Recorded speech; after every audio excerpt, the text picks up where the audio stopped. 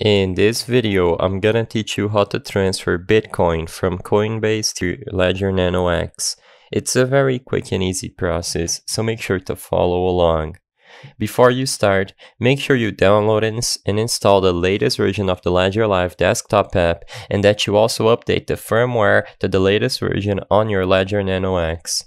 After you ensure that both apps are running their latest versions available, what you have to do is first open up the Ledger Live desktop app, select Receive, and choose Bitcoin as the crypto asset that you want to receive, and copy that address.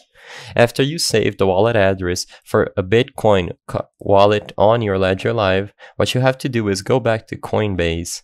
From there, you can finally click the Send and Receive tab at the top right corner of the screen and enter the amount of Bitcoin that you wish to send.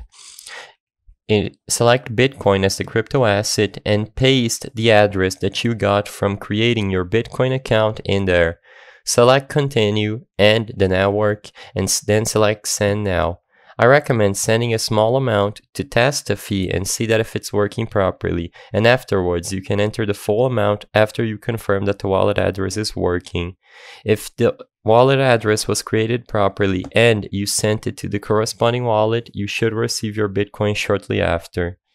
I hope I was able to help you on how to transfer Bitcoin from Coinbase to your Ledger Nano X. If this video helped you, please be sure to leave a like and subscribe for more quick and easy tips. Thank you for watching.